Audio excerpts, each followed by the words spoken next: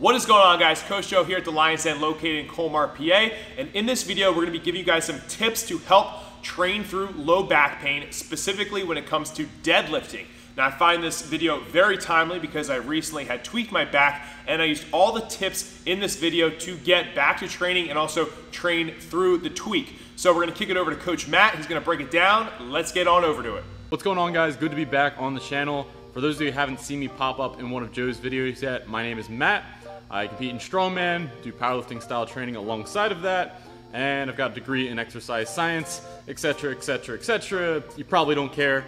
Let's just jump to the video. Today I'm going over something I hope can really help some of you guys out, which is how to train your deadlift and your squat with low back pain, and not only train it, but hopefully feel like you got something out of your workout and you didn't just move an empty barbell the entirety of your session. I'll be covering the deadlift variations here on Joe's channel and then the squat variations back on my channel. It's just Matt Malloy. And if you're struggling to pick the right guy, it's me with the stone on my shoulder and not the guy playing the flute. Flute guy. Now, these aren't just exercises where I'm like, yeah, theoretically that'll work. It's all stuff that I've used in my own training going through a bad bout of low back pain myself. There was a period of time where I was legitimately pulling a trap bar deadlift off of blocks with a single plate on each side, and it was killing me.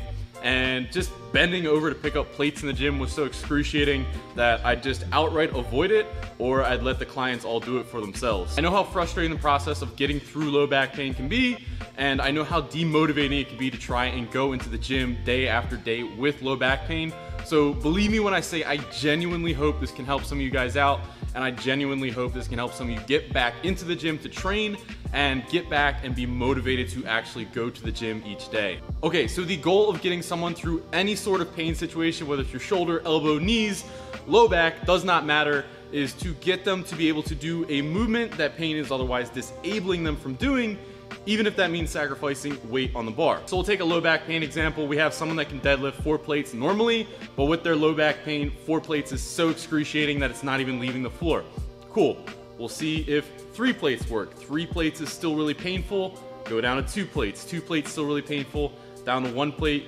You see where this is going, and we'll even go past that 1 plate point. So there are plates that exist outside of 45s, guys. If they can't do 135, we will try 95 pounds. If they can't do 95 pounds, we'll try 45 pounds. The point is, you keep reducing weight in the bar to see if they can do the movement at all. So say we got all the way down to the barbell and they can lift the barbell pain-free, or maybe it's a 500 above deadlifter, they can lift 135 pain-free. That's great. And that is what we will have them do, and that's what you want to be doing in any sort of pain situation. If they can do the full range of motion, run them through the full range of motion. If you exhaust all of your options, say you got all the way down to a barbell or you got all the way down to body weight and it still had pain, that's when you move on to variations that closely resemble the exercise you're trying to get them to do. And this is all great. This is exactly how you address any sort of pain situation for any joint on the body or any muscle on the body. It's exactly what you want to do. However, believe me when I say there are only so many sessions you have in you of deadlifting an empty barbell before you want to smash your face through a wall. What helped me keep my sanity going through low back pain, or at least some of it, was these variations I'm going to tell you now. And these variations just let you put a little bit of weight on the bar. They let you get a little bit of sweat in the gym and actually feel like you're getting a workout in. And it just helps you regain overall confidence. So what I'm saying is the variations I'm gonna recommend you are in addition to doing the full range of motion. So if you can do the full range of motion with the barbell, empty barbell, you're still gonna do that. These variations are gonna be in addition to that, and they should just help you feel like you're actually getting some workouts in, you're actually getting some training done. Sorry for that long intro, but it's important that you understand that these variations are not a replacement of the full range of motion. If you can do the full range of motion, these variations are to help you keep your sanity. All right, so this first move is something people tend to gravitate to, and actually my favorite, and that'd be the trap bar deadlift. And I take it one step further and do trap bar deadlift off the blocks. If you've never done trap bar deadlifts off blocks before, the closest thing I can kind of relate it to is like a portable poor man's leg press. The trap bar deadlift position in the first place is a fairly vertical torso angle, and then you add the blocks into the equation and you're even more vertical. So basically speaking, you're taking a majority of the stress off your lower back and actually ending up putting it into your quads mostly, and it really feels like a leg press. It's actually kind of cool. Even during my most intense periods of low back pain, I was at least able to get some sort of weight on the trap bar, and even if I had to do a whole bunch of reps, I could at least get a sweat going and maybe get some minor conditioning in and some grip work in, as opposed to just doing the empty barbell.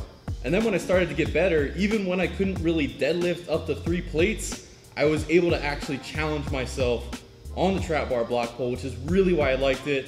Even with more intense low back pain, I could still train to a higher degree, and I could feel like my workouts were actually worth a damn, and I wasn't just kind of coming in to spin my wheels.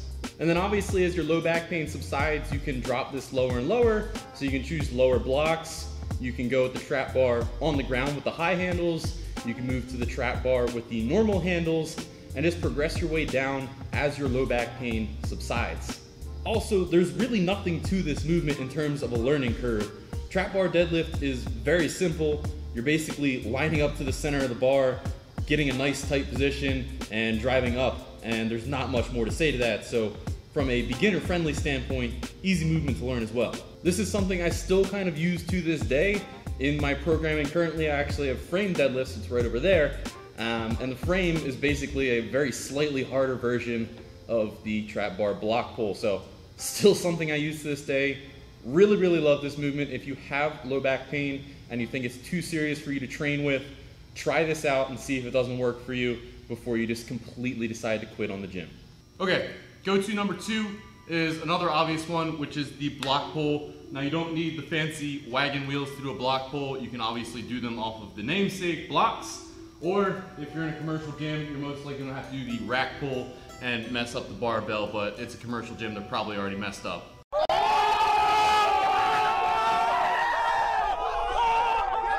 Now the obvious advantage here is the block pull is going to be your most similar variation to the deadlift itself. And the cool thing about this is you can custom make your block setup to the exact height where you no longer have pain. So if you only need to set up like a 1/2 inch block to where you don't have pain, that's awesome. Set it up nice and low. You're basically mimicking a deadlift at that point.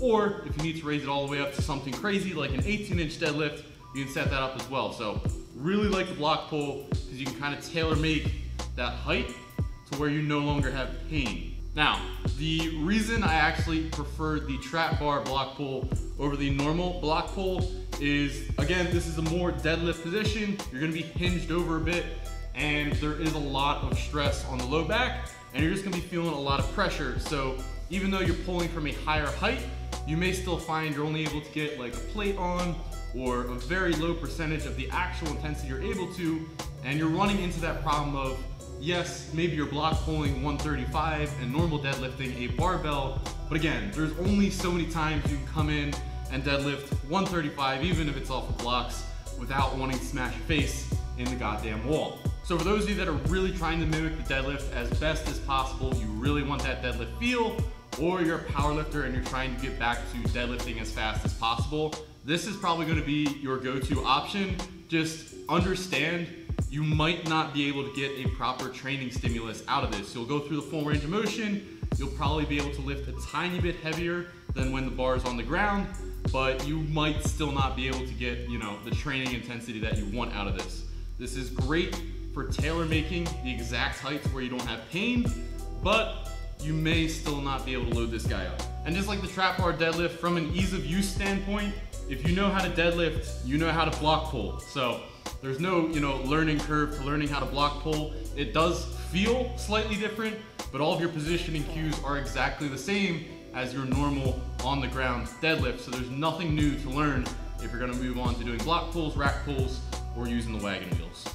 Some things to ask yourself for this next variation. 1, does whatever it is you train for or your training in general require that you pull conventional? 2, how good are you at dealing with slight inherent hazing and or the phrase bitch boy being thrown in your general direction? And 3, exactly how flexible are your hips? Now you might be sitting there saying, I would never try sumo deadlift, but If you have low back pain, you owe it to yourself to try this variation out. When I decided to pick up sumo, my back was still in a decently bad position, and I was able to pull a lot of weight without any strain on my back. I couldn't take it to max capacity.